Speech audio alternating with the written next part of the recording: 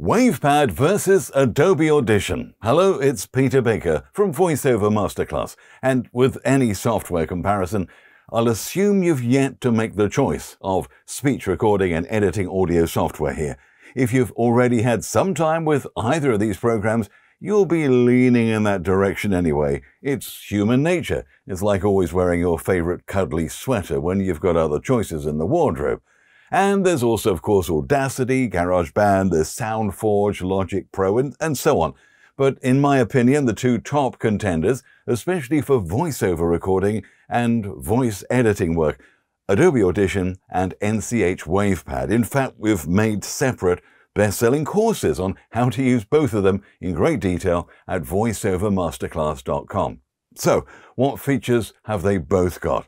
Adobe Audition and WavePad audio editors are available for PC and Mac.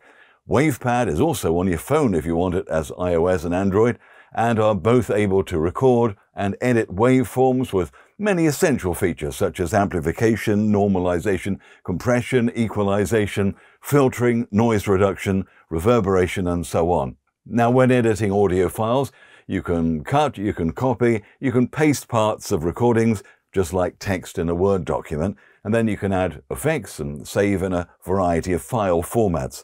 Although, unless you're recording phone prompts, you'll just be working with 24-bit WAV files for recording, the industry standard, and editing and exporting for demos and auditions as the smaller MP3 files. Both can do those absolutely fine.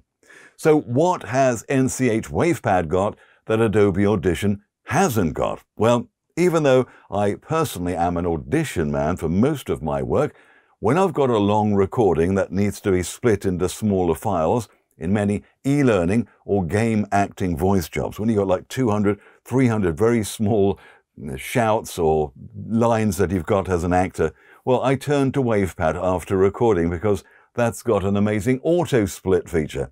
When you're recording, you just leave silence between the elements, and then WavePad can automatically sense these gaps and in a split second create separate files. Adobe Audition does not have this feature. Audition also doesn't have a way to adjust pitch of playback to compensate for speed changes. Why would you want this? Well, to save time listening to long narration scripts and audiobooks when you want to check for mistakes. Double speed audio playback, well, it saves time, but it does your head in after a while. We are confronted with the perpetuation of disparities between and within nations, a worsening of poverty, hunger, ill health, and so bringing the pitch down helps the brain. Humanity stands at a defining moment in history. We're confronted with a perpetuation of disparities between and within nations, a worsening of poverty, hunger, ill health, and illiteracy. It's an important feature. Audition doesn't have it, but WavePad does.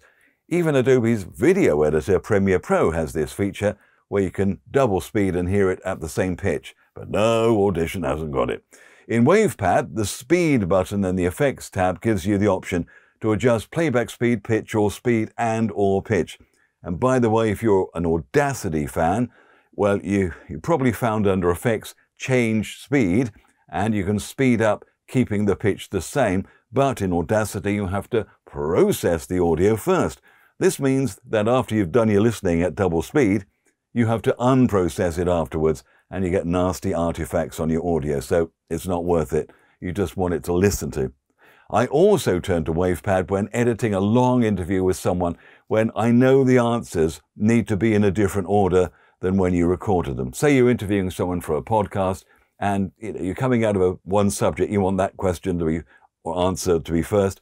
Well, I first cut out all the rubbish, and then I select and save the individual answers into regions. This is in WavePad, by the way, so you can easily move these regions around in the order you need for your podcast documentary in the Assemble Regions tool. Brilliant! Adobe Audition doesn't have this regions feature, and you can't even color code sections you select in the Wave editor, so it's hard to do this kind of work in Audition's Wave editor unless you use its multitrack tab. Aha! Multitrack, of course.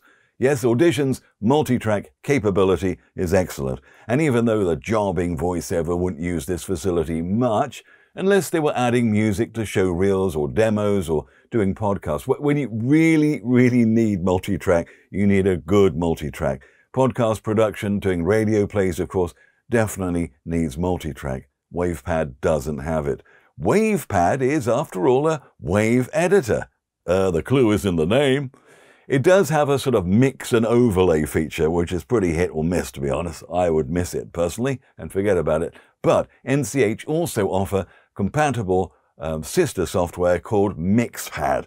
And MixPad, you can mix unlimited tracks. You can add audio effects. It comes with a copyright-free library of sound effects, hundreds of music tracks thrown in as well if you want. Now, Adobe Audition doesn't have a complimentary library of any kind included with Audition. You need to take out a separate subscription to Adobe Stock for this. Yes, the S word. That could be the decider for you. Subscription. In the old days, Adobe would sell you a disc with a sticker on it with a code. You'd bought the software and you have it forever. Then they realized that, particularly with audio editing, when there aren't really that many massive breakthroughs and upgrades that could be made, unlike, say, video editing software with HD and 4K and all these fancy visual effects, they could make more cash by making it a subscription-only model. The advantages to the user is you get the latest tweaks and so on every few months, but they aren't just that, often just minor bug fixes that you should have got right in the first place. Plus, you can only use the software on 2 machines at once with Adobe. This is annoying for me personally. I've got Adobe on my voice booth computer and also on my main studio computer. So, if I need it on my laptop as well, in order to edit audio on the train to London, I have to log out of one of the active computers and go through all the faff of going through security login on the new machine, send you a text, and all that nonsense. Whereas WavePad is so cheap in comparison to Audition to buy out, you could simply buy multiple copies. And in fact, that's often what I do on the train. When I'm hacking stuff out, I might as well make use of the time by using WavePad on my laptop. There's no point giving you actual prices in this video. I don't know your local currency, and you may be watching this in 2073 when inflation has gone through the roof. But generally, for 3 months of subscribing to Adobe at the time of recording, you can buy outright the standard edition of WavePad. For 5 months of an Adobe subscription, you can buy outright the Master's edition of WavePad. I say, it's posh, isn't it? It comes with VST plugin capability as well as a big sound library. And by the way, you can subscribe to WavePad as well if you wish. It's still much cheaper than Audition, and you get upgrades as well. If you buy outright, you don't get any free upgrades. You try to download the new one, you've got to buy it again. So, who wins the battle of WavePad versus Audition? Well, for me personally, I'm going to say Audition, even though it's way more expensive. I'm recording audio all day long, and for me it's more robust. I find it easier to navigate, but there again, I've been using Audition years before using WavePad. It's my favorite old sweater. It's also better, in my view, to fix poorly recorded audio. You can use the clearer, in my view, spectral view to zoom in and see the imperfections, although WavePad does have a good spectral view. Audition also has the excellent denoise feature to clean up background noise. It's also far better at accepting VST plugins like, say, Waves VX Clarity that I use a lot, and Deverberate software. I use that a lot for cleaning up video interviews, the sound on there. WavePad is a bit iffy, to be honest, when it comes to VST compatibility. If you don't edit all day, I'd go for WavePad and plump for the Master's Edition. It's worth it for the extra whistles and bells, such as, say, file batch processing, the handy auto file trimmer. Basically, it hacks the start and end rubbish off the ends of waveforms just with a click, and it's, of course, far cheaper than Adobe Audition.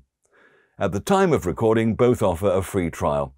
And for Adobe, you get the free trial on what's called the Creative Cloud, where they'll tempt you to subscribe to not just Audition, but all the rest of the family that of the programs of theirs too.